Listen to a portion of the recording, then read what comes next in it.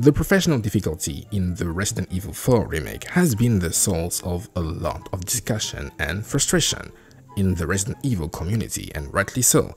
In my opinion, this version of the professional difficulty is not hard, it is on par with hardcore. But if you do want to go for the S+ rank, this is where things get a little bit complicated and a little bit, actually a lot of bit spicy, because the game is going to throw at you a lot of things which are inconsistent and at times unbalanced.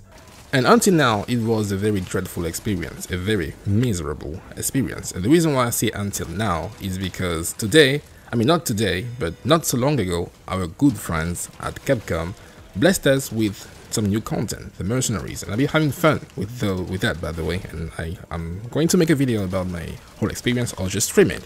So our good friends blessed us with with a gift, multiple gifts. You can now buy exclusive tickets directly from the store, and you can then use them in your playthroughs whenever you decide to do so. Now here's the thing, this is not new, this is not a new practice from this studio, from Capcom. If you've been playing games that release such as Devil May Cry, or even I think it was also you could buy, you know, those things, those unlockables in the store in Resident Evil Village. So this is not new, but I have a stance when it comes to microtransaction. I don't think they belong in gaming, especially not in a paid game. This is my stance. I don't like them. However, the way Capcom does it is very special, because this is not a multiplayer game, right? If you do decide to buy those tickets, you're not going to get some advantage over some random player you don't know. No, you're going to have an advantage in the game, and if you want to go for the tickets, it's because you're struggling in the first place. So this is for you. This is just to make your runs easier, and it does make your runs easier because you can use this ticket multiple times. Not multiple times per playthrough. I mean, depends. Maybe you want to buy multiple tickets. I mean, do you? But if you just want to buy one ticket, I actually bought just one to try it, just to see how it works. And here's the thing, if you have multiple playthroughs, multiple runs, you're going to have that one ticket for all those runs every time you to just load that file.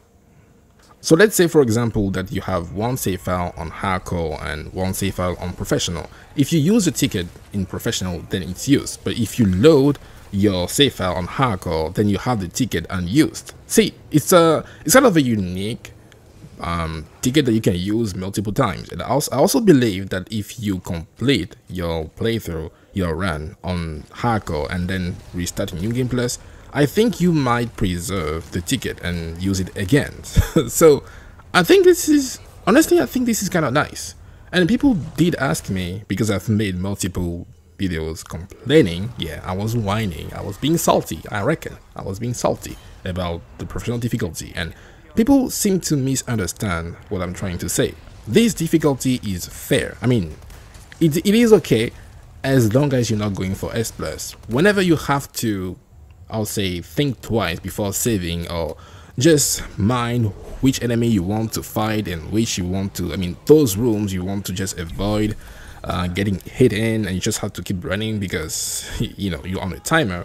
Yeah, this is why this difficulty actually becomes quite hard to handle, but not the difficulty itself, and this is going to make the result so much easier because you know that there's only one weapon.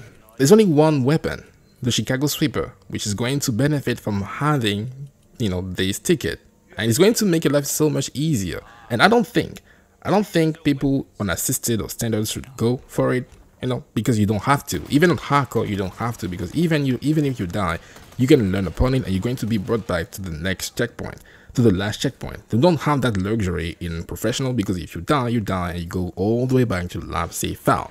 This is where this ticket is specifically targeted at people struggling on professional. And the Chicago Sweeper, I gotta say, I never used it until now. People ask me, well, if you're struggling that much in the professional difficulty, why not just use the Chicago Sweeper? My answer is simple. It is not fun. It was, even playing now, I can see why I did not want to do it. It is not fun. It is simply not fun. And I know that I may have discouraged some people when it comes to playing this game. altogether or even attempting to play on the professional difficulty. And if that's the case, I sincerely apologize. That was not my intent. I just wanted to share some bullshit regarding this difficulty, and I thought we could all laugh together or relate, together to a similar experience, because I know people may be having the same experience, the same stun locking, enemies having aimbot or pre-throwing or pre-grabbing or instant grabbing. I knew people would relate to that. That's why I shared it. It's not because I wanted people to think, oh, I don't want to try it, because I truly think, listen, I truly think you should give this difficulty a try. You should try if you want to, if you really love this game, because I love this game. I've been having 6 playthroughs and potentially even a 7th. I don't know, maybe. I love this game and I wanted to try my luck at what they call survival horror, right? And in a very twisted way. Even with all those deaths and all those bullshit and the game treating me like a bitch, I kept coming back for more. I knew I could beat it the casual way, no skips and minding my inventory and trying to get some treasures. And I was able to beat this difficulty twice, and the second time my time was better. So I kept improving, and I think that's the thing. I think you can beat this difficulty, but it's going to require a lot of luck, a lot of knowledge when it comes to where to find treasures, and a lot of accuracy. Sometimes you will need to land your shots. I gotta be honest, and I'm terrible at aiming. You can call it skill issue, yeah, sure, but I also play on controller, so yeah, go figure. But hey, long story short, what I'm trying to say is you don't need the Chicago Sweeper, and it was very unfun.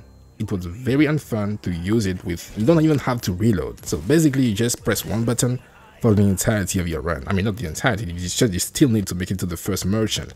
So you don't even have to go and collect all those, to complete all those merchant requests. No.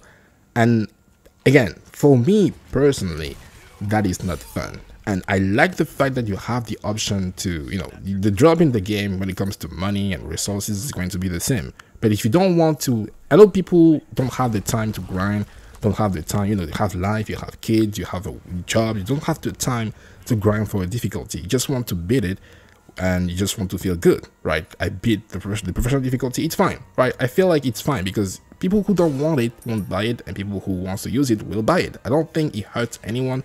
I just want you to know that going for the S+ rank in the professional difficulty in this game is quite fun, and it is doable. It is not something you can never attain. No, you can do it. But now if you want a shortcut, you also have it. This is not a video about whether or not microtransactions are good or bad for gaming. I already told you what I think about them. I don't like them, even though some games do it well, right? Fortnite does it well. Call of Duty does not do it well. FIFA is the worst, probably. So tell me about it. Tell me about what you think about the tickets being added in the game 2 weeks after launch. And I think there's a big chance, actually, they're definitely going to add cat ears and all those unlockables in a month or 2 weeks. So yeah, thank you guys for watching, and I'll see you soon. And for the time being, well, I guess this game is pay to win now, and that's okay. That's okay.